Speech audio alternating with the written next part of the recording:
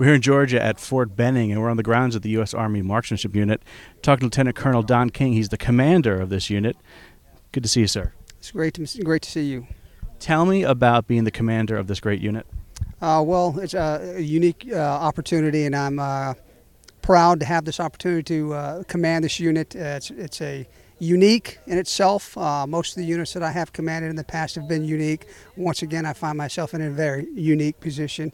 I've got the opportunity to command probably the best marksmen in the United States Army, to include the United States. And on the eve of the Olympics, I'm very proud with the total of 6 Olympians that we have from the unit going forward, and the one soldier that's going to be participating as a Paralympian. And if you didn't know, we also have 2 of the spouses from unit members that are actually participating. So as far as the unit being part of this organization, right now it's probably a very proud moment for me, and as sure for the unit itself. When we watched you earlier taking a group picture with all the guys, and then with the 2 spouses. When you're surrounded by these guys, and these men and women, of course you feel pride in this country, and you've served very valiantly. Special Forces, you're a Ranger. I mean, you've served this country very, very, and we appreciate it. But when you're around these shooters, does it feel different? Do you get a different feeling when you're around them? I would say yes and no. I get a different feeling because it's a unique, different breed of soldier. I mean, they are truly experts at what they do. They're truly proficient at what they do, and watching them today during this media event has been pretty impressive. I mean, not only the ability that they have, but the way that they've been able to just tell their Army story to the media. That's very impressive to me.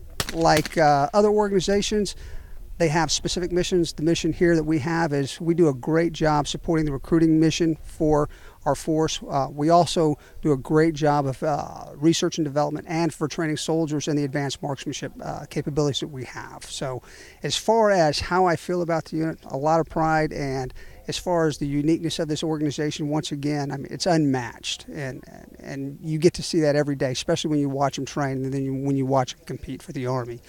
And as the Olympics come up, not only are they going to be competing for the Army, but they're going to be competing for their nation. So that's going to be exciting to see what U.S. Army soldiers will do for this country. So very, very proud. What kind of recruiting tool is this unit when people see this, especially when they're going to see on NBC, they're going to watch it online, they're going to watch it on TV, they're going to show the backstories, and they're all going to say for these soldiers, U.S. Army Marksmanship Unit, you're going to get a lot of interest.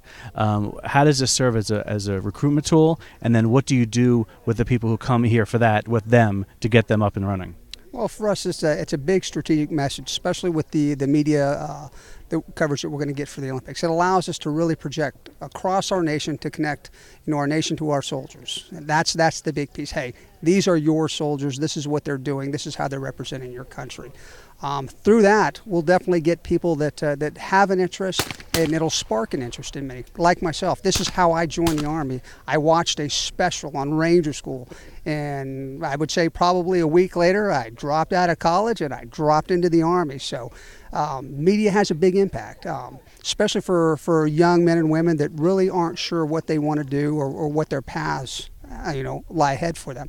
The Army's been a great, tool for me. It's given me a lot of focus. It's giving me what I have today, and it allowed me to work with great people, great soldiers, great civilians, the great Army family that I'm a part of today.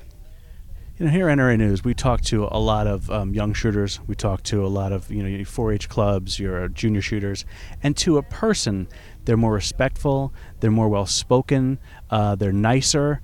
And I imagine you see that as well. Well, they have to be nice to you, or there's going to be push-ups done. But do you notice that too when you meet these young shooters and when they come in to see you here?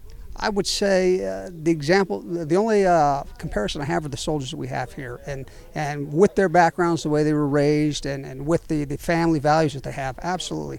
I would say almost every soldier that I've met, especially in this organization, is that quality of individual we're looking for. And we are looking for the best. I mean, not everybody gets the opportunity to serve here. You've got to be the best, and you've got to prove it every day. And I think that's what's key about this organization and with the Army. We're looking for the best to be here, and we want to bring you in to be a part of this family. what would be your final piece of recommendation, your final piece of advice to someone who's, before they come to you, before they come here, what should they do to hone their skills? What should they do to get ready for a possible shot at this team? I'd say the best thing for them to do is to practice, and practice some more. And then when you think you've practiced enough, practice more. Because that's all these men and women do all day, right? They practice, they train, and they continue it. And up till this point with the media interviews is they've trained up to the moment they spoke to you, and when they're done, they're going to go back to shoot again because they've got less than 10 days to prepare and move forward for the 2012 Olympics. Thank you, sir, and we thank you for your service to our country. Thank you very much.